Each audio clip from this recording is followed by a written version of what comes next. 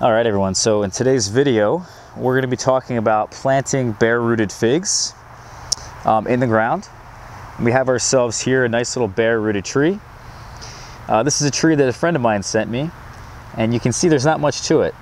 There's not much top growth, and this is exactly what we want. What I had done prior to this video is actually I came in here and took a number of cuttings off of that air layer. Off of that sucker that he pulled out of his tree for me. So that's really what this is, and it's got enough roots to support it, to support a minimal amount of growth, really. There's definitely enough root mass here to create myself a tree, and with those extra cuttings that we took, we'll be able to very easily root them and have ourselves more trees. What I could have done, because this was so long, you know, this was over 18 inches in length, we could have laid this tree down into a trench. And by laying it down into a trench like a tomato plant, as an example, a lot of people do that, we'll get roots all along the stem, and we'll have ourselves a bigger tree in a shorter period of time. This is just my personal preference and how I'm going to do it, but we get ourselves a hole here. We're going to stick this down in here, really get the roots around this spread out, and really get this thing as deep as we can. And I don't like planting my figs that deep, but because this is such a weak tree as it is, because it's so young, because this is not really the best time of the year to be planting figs, it's almost Thanksgiving here in the Philadelphia area. It gets very cold here very soon, and I'm planting fig trees in the ground. In fact, the ground's already frozen for a short period of time. So it's a good idea not to do this at this time of the year. But if we're going to be protecting them like we are, and I've chopped all these trees back down to 6 to 12 inches high, we're going to cover them with the tarp that you guys can probably make out behind the hay bale here, the straw bale. Then we're going to cover them with some straw, and it's going to really help protect them through the winter time. If I wasn't protecting them at all, I wouldn't recommend this at all. In fact, this tree would probably die all the way down to the soil anyway, and taking myself some cuttings would be a great way to prevent that from happening, prevent that wood from dying, so that I can make use of it.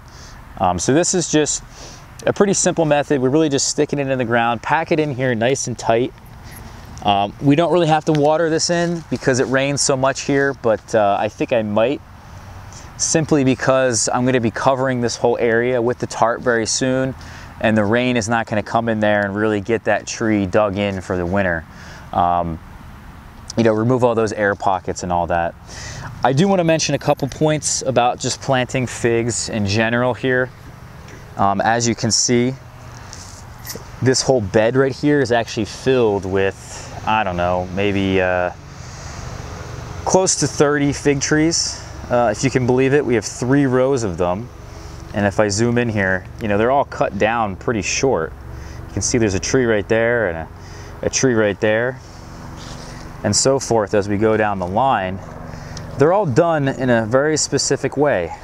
They all are planted in mounds above grade. In fact, this whole berm here that we planted in used to be a raised bed, and this raised bed we took off the sides, and now there's a whole bunch of soil here that we've spread around and kept that berm intact, and we've planted trees into that berm.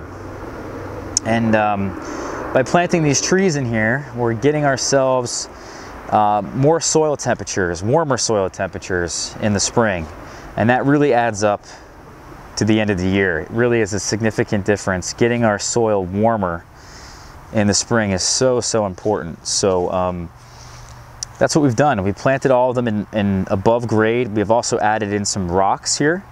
We still have to come in and add rocks to the berm next year in the spring, and these trees will be in production in no time.